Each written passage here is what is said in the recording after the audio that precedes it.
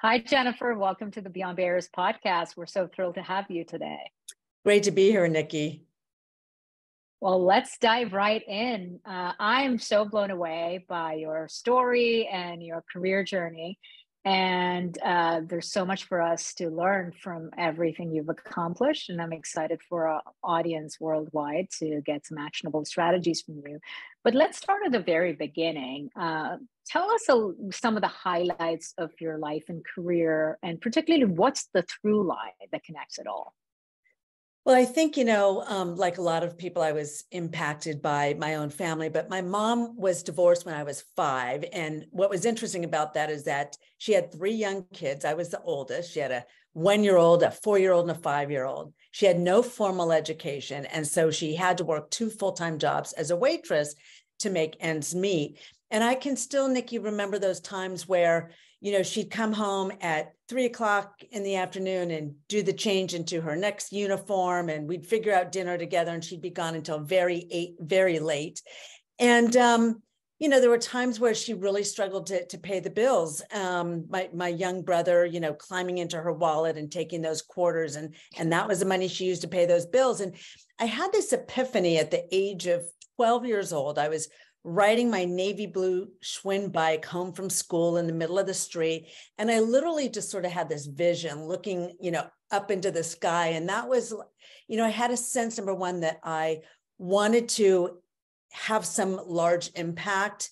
The second thing was that I figured it was, the second thing was that I wanted my own financial independence. I didn't want to rely and go through what my mom went through. And the last thing, which ended up being a big lesson, was that I figured that it was going to be all up to me to make it happen.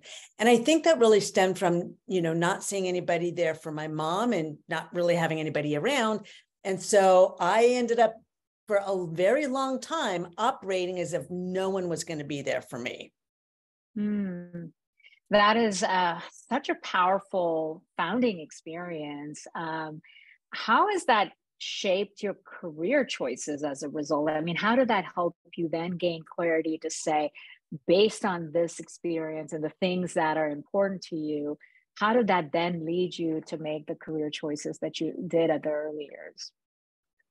Well, I think one is that I really sought out, and through my career, took some risks and made some change because I felt like, the way, and this is something that I talk to folks about, sometimes the way to move up is to move out, unfortunately, but not always the right thing, by the way, but we can come back to that. But I, had some very, very wonderful career experiences at a very young age that, I would say, first off, look at my mom. Seeing my mom struggle financially had a huge impact on me. And so I decided I wanted my own financial security, but I also at some point thought that, TV was my route to impacting people on a large scale, and ended up doing TV. And that led one thing to another, and partly to what I do today. But I think along the way, also wanting to pay it back, because after working very hard, and you know what that's like, but really a lot of work, and being a little bit of a workaholic, or a lot of a workaholic, now I'm really focused and grateful for where I'm at, but focused on how can I leverage my strengths to do what I'm meant to do in this world. I think we all have strengths and we're all meant to do something. And a lot of times it's easy to really fight that, God, why didn't I get that job this time? And I can look back and it's, we can drill down into some of these lessons, but now I'm really at a place that I feel so enormously grateful to be doing, to have, been focused on my money at a very young age. When I was putting myself through college, I found it fun to be doing like budget spreadsheets and where my money was going. I literally got off on that. So that's sort of a high level of, what me down today. And, having been in some really incredible roles where a lot of times we don't think about the opportunity to learn when we're in a role. But I've worked with some really incredible people in my career. And I think that's one of the takeaways, whether you work with somebody who happens to be very well known, like Jamie Dimon or the state treasurer of California, some other people, or just great people around you. There's so much to be taken away in every role that can then prepare you better to be a leader in whatever you do next. Absolutely. It's interesting. Something you shared in your response was um, how you were able to not only create the financial independence, but also do something you love and create impact. And this is an area that we hear from so many women that we work with, and also hear from our audience about this dilemma of, do I pursue money, or do I pursue something I love? Or do I do a job that is paying the bills and I'm just waiting for that Friday? Thank God it's Friday, because I'm so miserable. I'm waiting for the weekends. How did you reconcile that, or what advice would you give to someone who's torn about that, but is coming from a place of really needing to support their family and their needs? We know that when there's lack of resources, pursuing something that you're passionate about or want to create impact feels like a luxury because there's more pressing needs. Well, I'm a believer in don't take a leap until you know what you're leaping to, because it is a lot harder to find a job, or if you happen to be starting a business, when you're out of whatever is you were in. You're in a much stronger place. You're in a place of strength if you're going from one thing to another. But I think, I was just giving a keynote speech recently, just last week, actually, to a lot of women and talking about this. And I think that it's human nature. Maybe it's partly being in America that, and all the focus on money and people starting businesses and making gazillion dollars. First off, that is the rare story. Okay. That is not the common thread. And it's easy to feel like the grass is greener on the other side. And it's not. As you know, starting a business is incredibly difficult. Talk about not fun. There are a lot of not fun moments. It is incredibly difficult, right? Yeah. And we know all the challenges and barriers, particularly for women and people of color, horrendous. And so, but I do feel a little bit that finally the wind is more in our backs. There's a lot of positive things for the first time in 30 years, having been in the women's space and in Silicon Valley in the early boom days, watching what's happening. I think finally there's some huge opportunities opening up for people who were always generally shut out. So I would say if you're looking to make a change, first off, really know why you're looking to make a change. I'm a believer in writing it down, spreadsheets. Like, I advise people, if you're looking for a job or something, really like, what specifically are your priorities? Is it more money? Is it a different lifestyle? Is it a different working environment?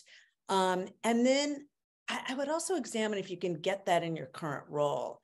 Again, it's so easy. I think it's the common mantra to go look elsewhere. And, I did a book a long time ago called The Millionaire Zone. And one of the key takeaways is to really look at what's in front of you, what's right around an immediate circle, and your current work environment. Let's say you are working for somebody, there's usually a lot of opportunity. If you are somebody who's willing to raise your hand, be proactive, think creatively, problem solve, everybody's looking for that, and I think that can often be a better path to moving up.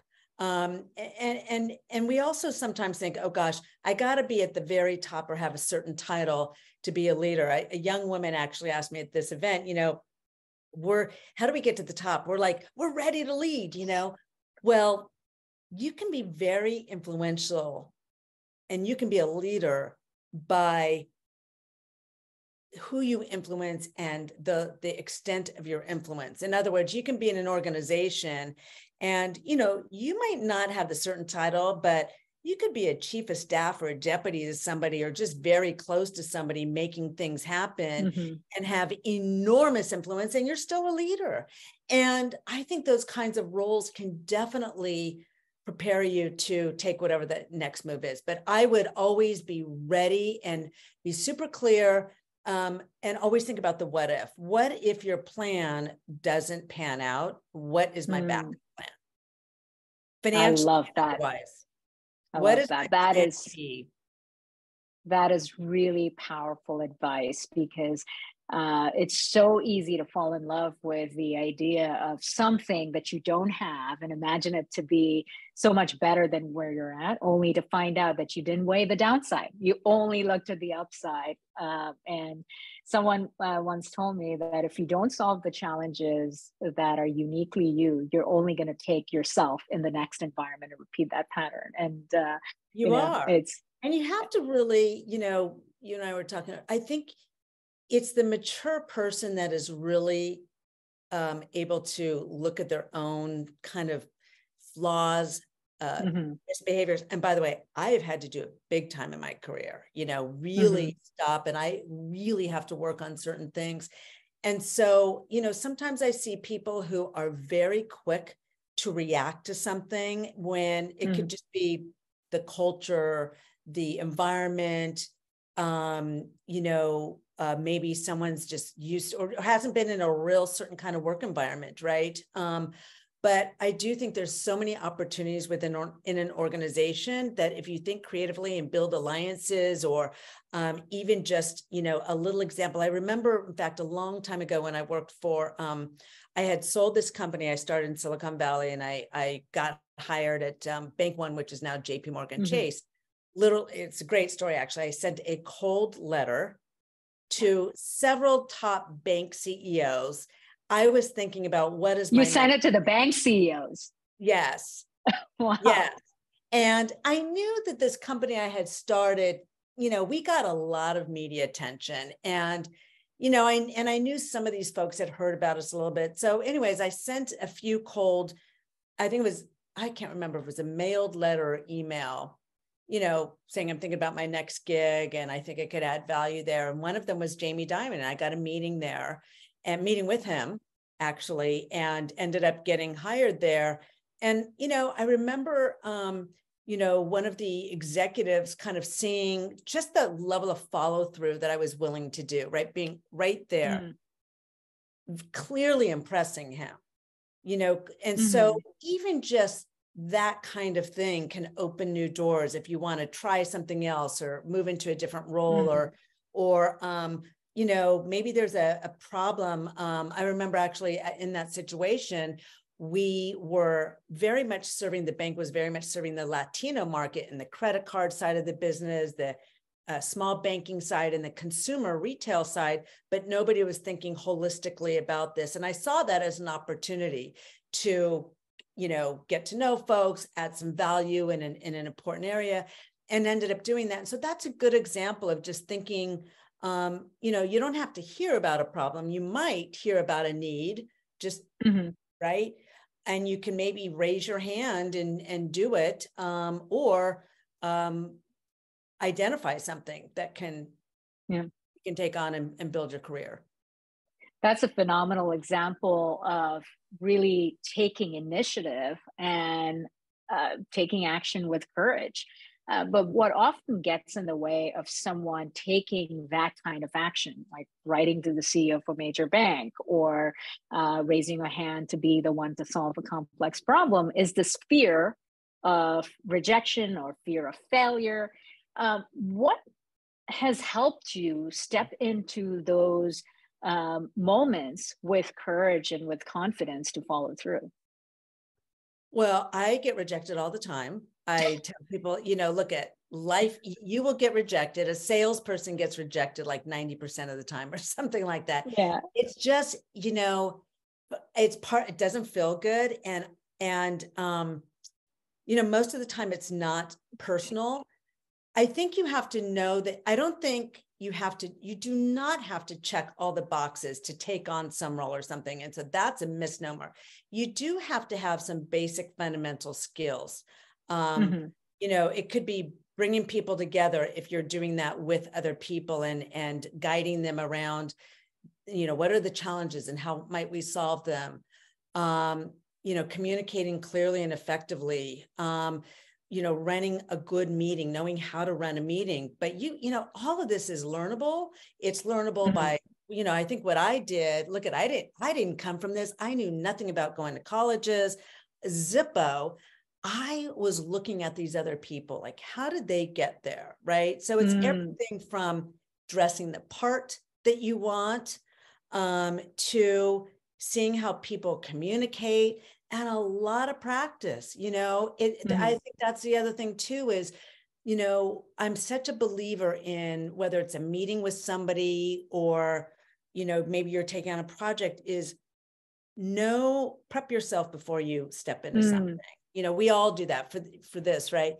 Know what you want to accomplish out of something, have a structure or a plan for, I'm just assuming, let's say it's a meeting or a gathering. And, you can also always bounce things off of people, right? I mean, I think sometimes we feel like we're by ourselves, but whether it's somebody at work or an outside advisor, hey, I am thinking of broaching this idea with X, Y, and Z at work. Here's what I'm thinking, does this come across right? I mean, you can do that, but if you never take the leap, you won't move forward. I mean, it's really simple. It's like, what's the worst that can happen? Someone says, no, maybe the no is, there's too many other things, priorities going on. And that's a valid reason. And you have to be, mature enough to say, yeah, okay, I get that. Or maybe potentially you're not quite the right person, but, it shows people something when you're willing to raise your hand. And maybe you're not going to get the nod for that thing, but they might come back for something else, right? You're going to stand out, I think, regardless. Yeah. And through every rejection, you often get closer to success because you learn so much through that, through every rejection and through the feedback you get through that, is that often it's almost like the pathway to success. And so much of what you have done from, one career choice to the next has continued to pave the way. I want to dig a little bit into your experience as an entrepreneur. We've both experienced in our careers. It's one of the hardest choices to make. I always think, gosh, it's so much easier to make money in other ways than as an entrepreneur, but there's absolutely no substitute for the growth and self-awareness that you gain as an entrepreneur. What are some of the most powerful lessons you have learned that you would want to share with young women in particular that are exploring that path, whether as an entrepreneur or as bringing that entrepreneurial mindset into their professional careers? Yeah, it's a great question. I mean, going back to my earlier story of growing up and thinking I had to go it alone, that's probably one of the biggest mistakes that I made, is I really went it alone for a long part of it. I mean, when I started my first company, Women's Financial Network, I did bring somebody into it, but I had this mindset. And part of it is that I just wasn't trained and educated in, which is partly the value of sports even, but just in more like teamwork kind of things. Okay.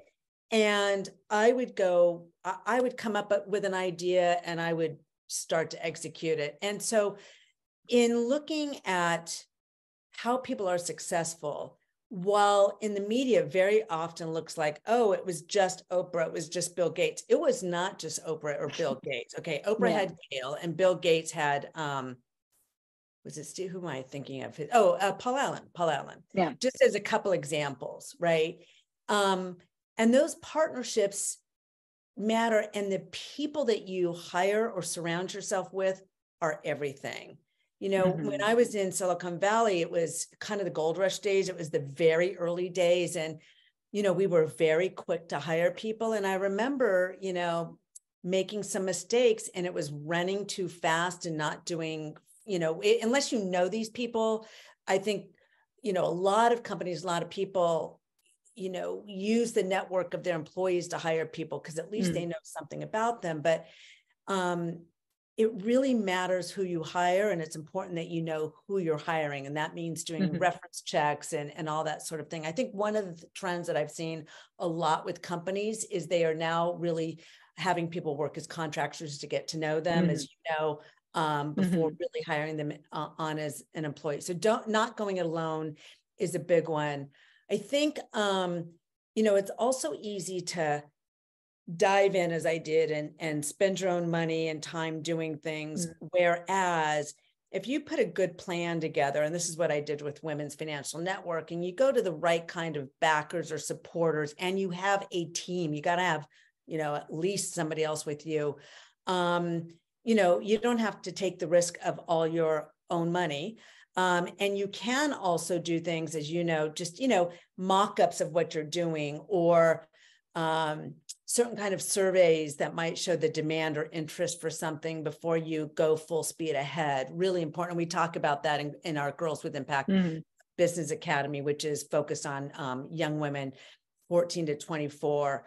So I think those are a couple, big lessons that come to mind. I think one of the other things that I did do well is when I started Women's Financial Network, it was a company, and this lesson really can take in so many different areas, but it was a company that was dealing with, well, we didn't hold people's money. We were talking about money, which is a very, very big issue, right? You can't be a fly-by-night sort of company. And I also knew that to build the brand, I wanted it to sound substantial and safe and secure and all that. So the name I came up with was Women's Financial Network. And what I still like about it, and I had people react to me, was that, it was a really good name. It was strong. It kind of said what it is. It sounded like it'd been around for a long time. And I think it really helped us get a lot of traction in what we do. Not always the case. The world is very much changed today in terms of naming things, but that kind of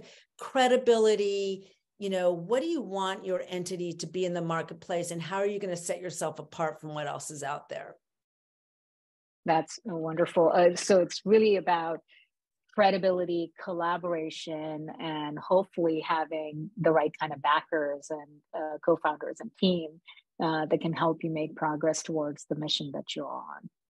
Absolutely. And there's so many, I think this next generation they've got in some ways many more skills than we all had when we were younger. I think you and I were, in the early days of internet and technology and all that, well, to some extent, but this generation has so many skills. We hire them, we train them, and the digital acumen and the speed at which they and the nimbleness, right, being able to move and move through things very quickly, and they're very sharp.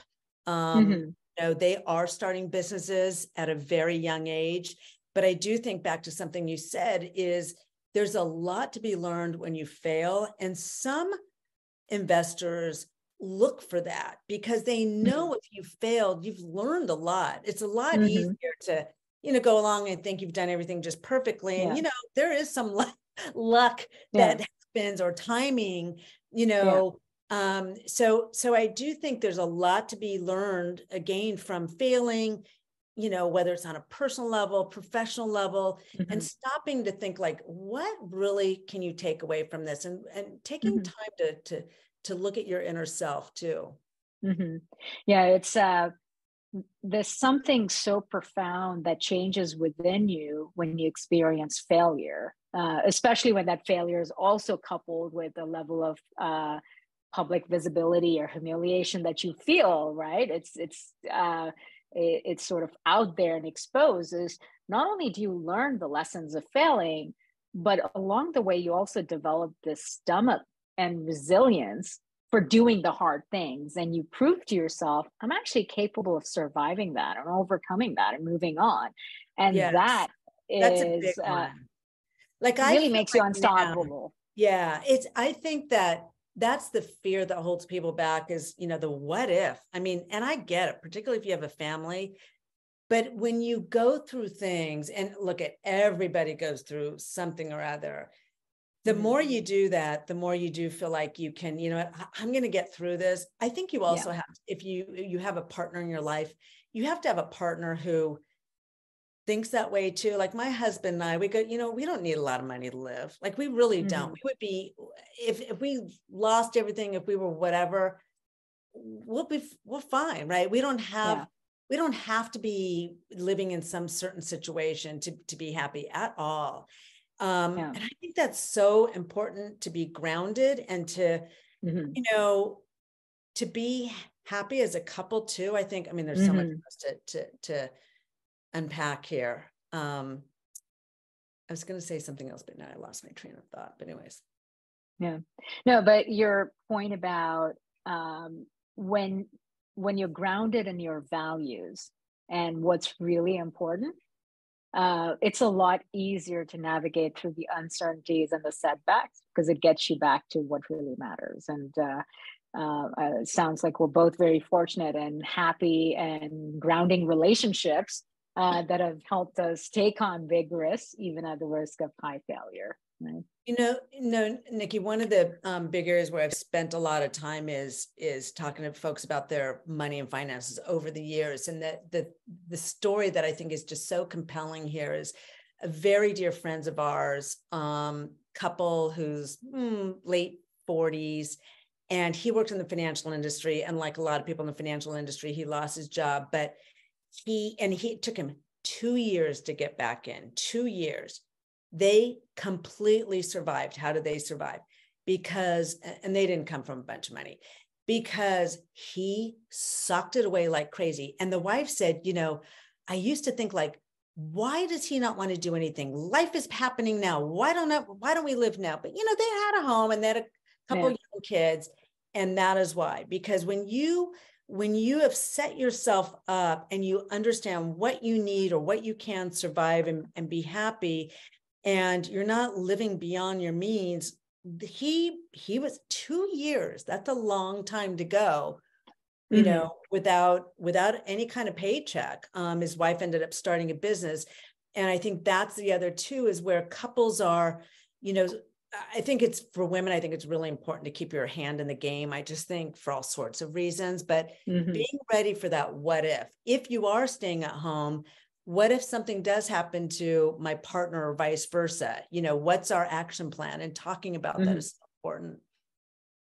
I'm curious about something, given your experience in helping women in their financial lives and decisions.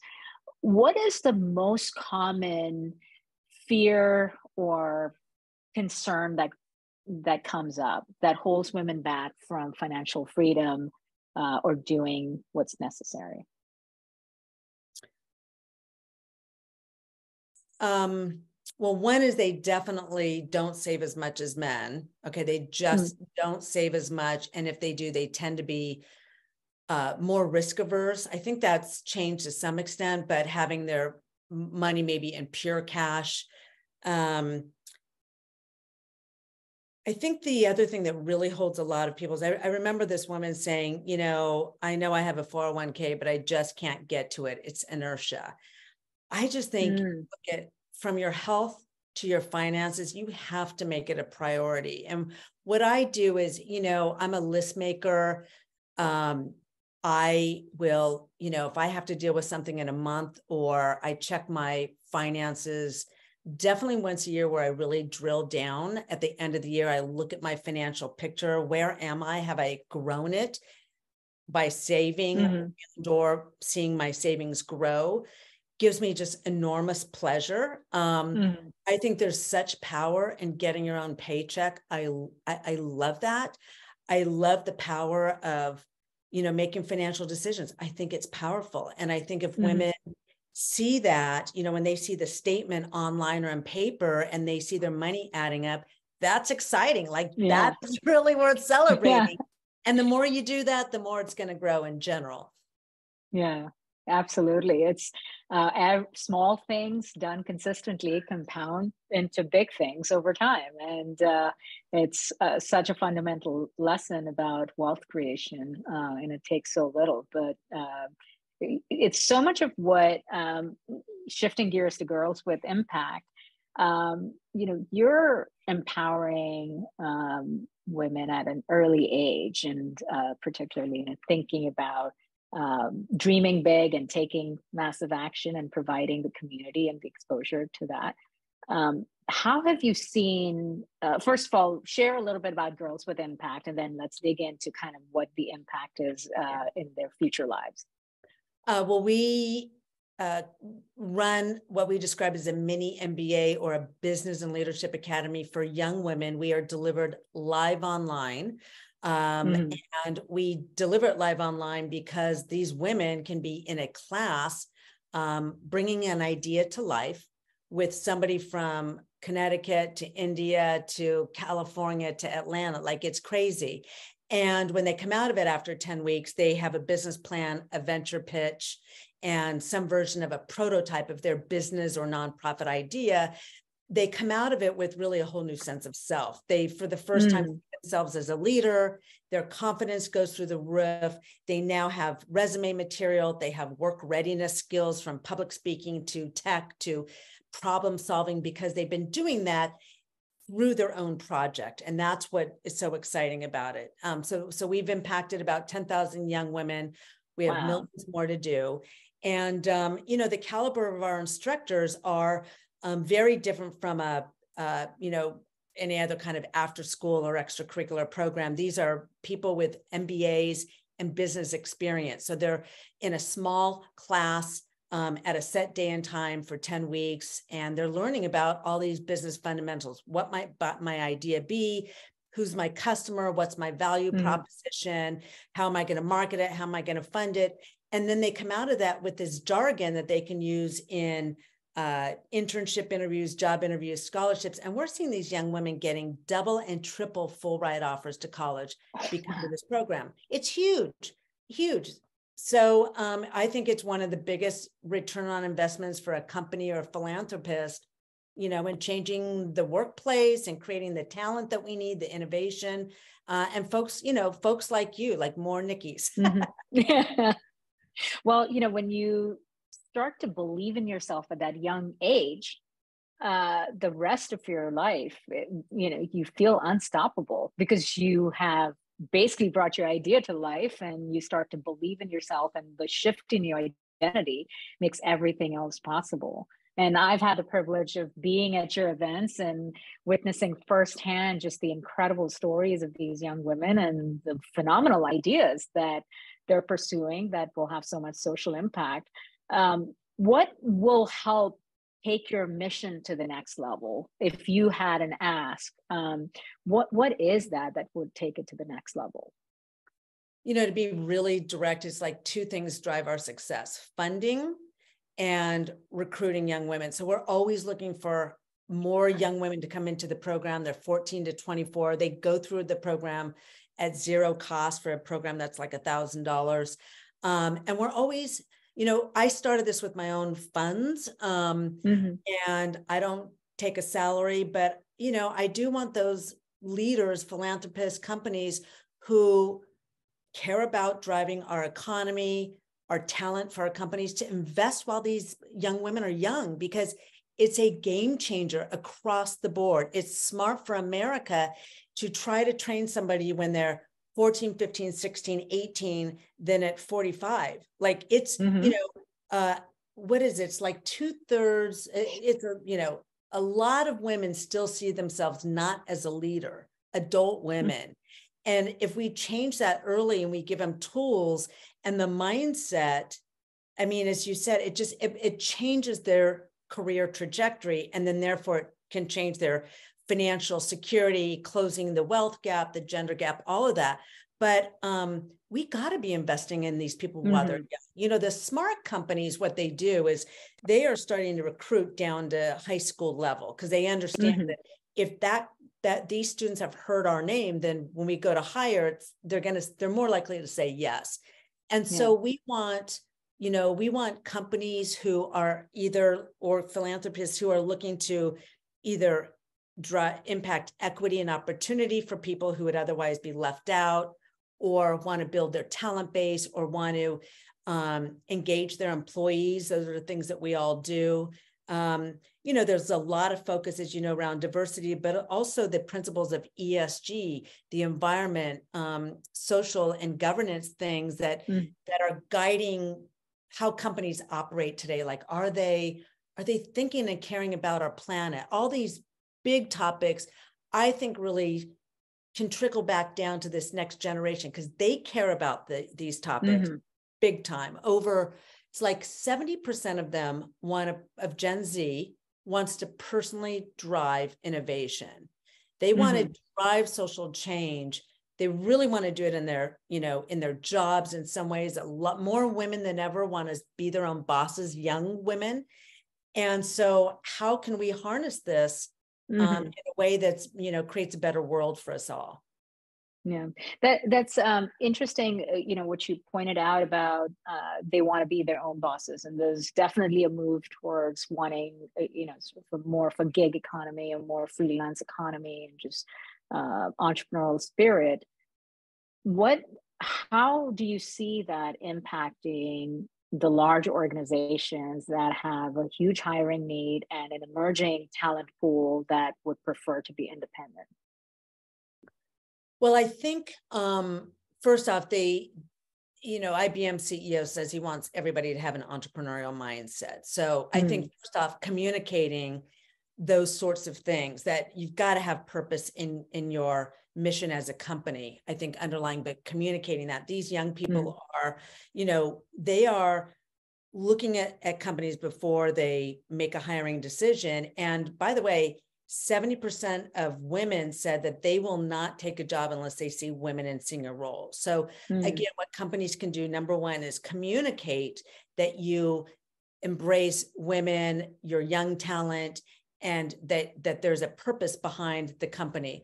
The second thing is to harness them internally. And there's a couple things. I mean, a lot of companies have innovation hubs internally. That can be one way, but there's only so many people who are going to be in that part of a company, but there's other ways to engage the young people. I've seen reverse mentoring take place where the young people might be training older people on social media. This generation also wants to know that they are valued and they have a sense that they have something valuable to contribute. And so one of the things that can be very constructive is to include them on key meetings. They don't necessarily have to say something, but by the way, my view is they a lot of times have something very interesting and value added to say, but the people on the other side of the table might find it very interesting to hear from them and or to see them at the table. So I wouldn't shun them or keep them out just because they're new hires. It's a way for them to learn and all sorts of things. So those are just a couple examples. I think the last thing I know that I would mention that we're starting to do with companies is young people definitely want to hone their professional skills. And they shared this in our own report. Their public speaking, for example, launching a product is the other example. And so if employees within a company, for example, those employees, they can be very young, become mentors to our young women, which they can once they finish our academy, that can be a way for them to hone their management and leadership skills just by being a mentor, right? We've got that programming already built out, so they don't have to think through, what am I going to talk to, Julia about? It's built out, but definitely a way for them to give back, feel a sense of purpose on the job, transferring their own skills and honing their leadership skills at the same time.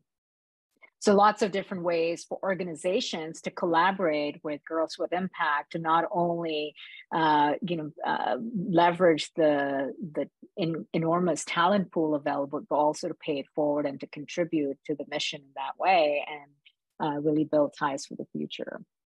A couple of really good examples, Nikki, I think is Johnson & Johnson's been a large partner, and they engage their employees. They first brought our program seats to their employees and their network. And the feedback was unbelievable. And it was rolled out very successfully, where it was teased or mentioned in a global town hall, working with some of their employee networks, specifically the Latino network. And then we did a briefing with employees, but the chat from these employees was like, oh my gosh, they're putting their money where their mouth is. And then we've continued, and now the employees are tapping into their community networks to help us recruit young women. And it's just so great all the way around, right? Yeah. It's just so great. So that's a really good example.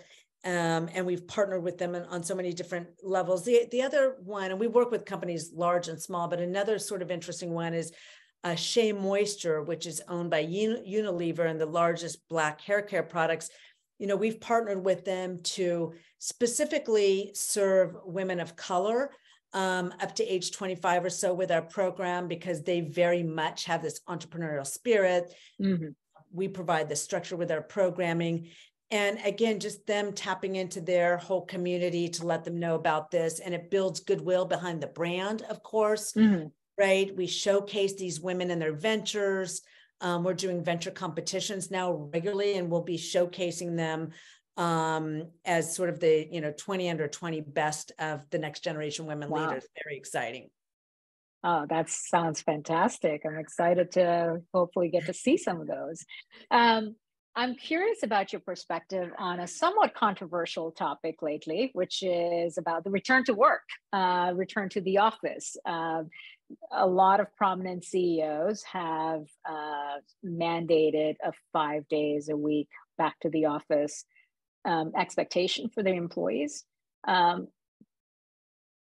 On the other hand, there's pushback from women in particular that are seeking more flexibility and are struggling with the expectation of 100% return.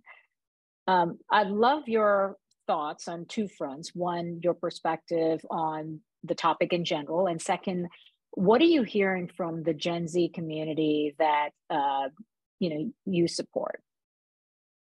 Yeah, well, I think there is definitely a powerful advantage to having people together. I think about it all the time. We have always been a virtual company. We bring people together. I've toyed with the idea of, should we all go back in the office regularly? But the reason it works successfully for us, and then I'll come back to the larger picture, is everybody comes together every day. And everybody is held accountable, and we have something that we call a tracker where whatever everybody is doing for that week is there and check the box. And we also have people who are really committed and hard workers. I think there are some jobs where, flexibility makes sense, but you still have to deliver for the company. They're paying money to have you, right? Understandably. And for other jobs, I understand why people need to be together. They're collaborating, they're strategizing. There is some advantage. And, we talk about this all the time of doing that in a face-to-face context, certainly meeting with clients, right? And so, what I feel like most companies are doing are they're skipping the Fridays or maybe doing a 3-day a week.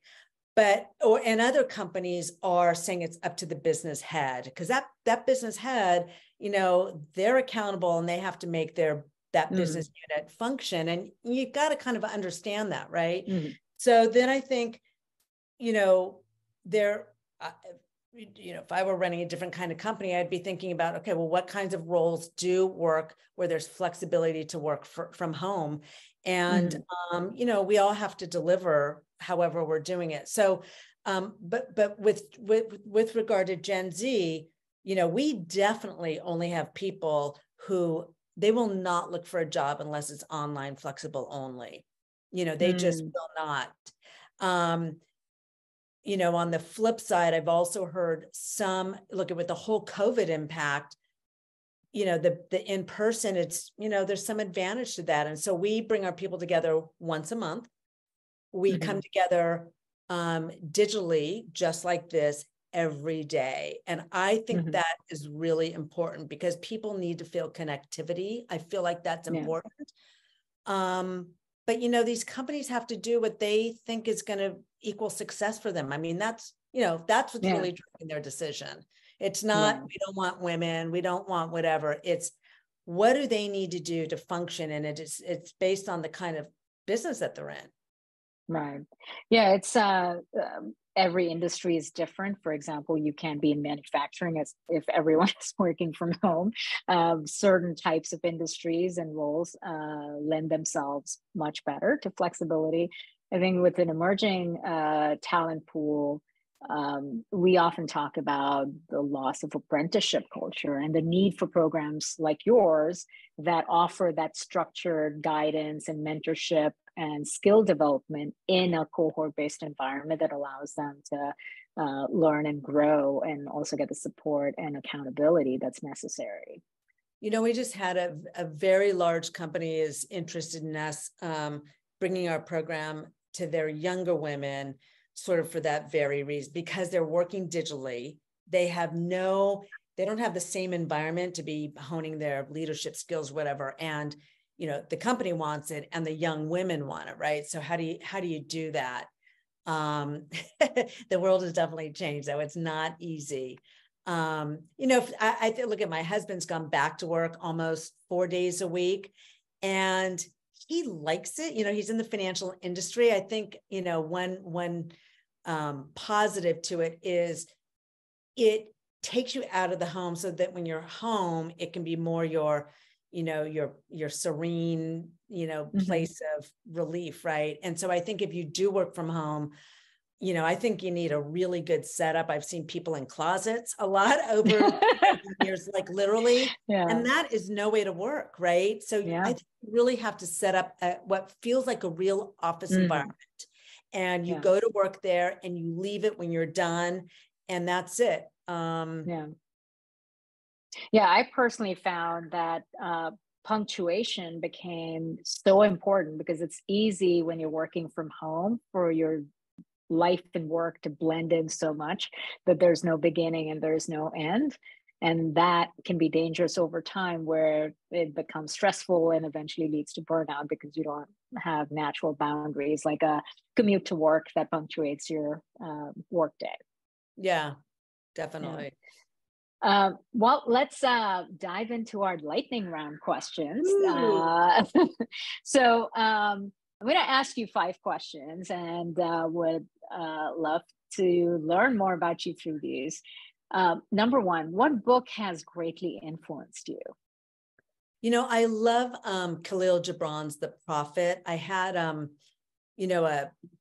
very interesting business leader years ago when I was in college give me that book, and with a message about reaching high.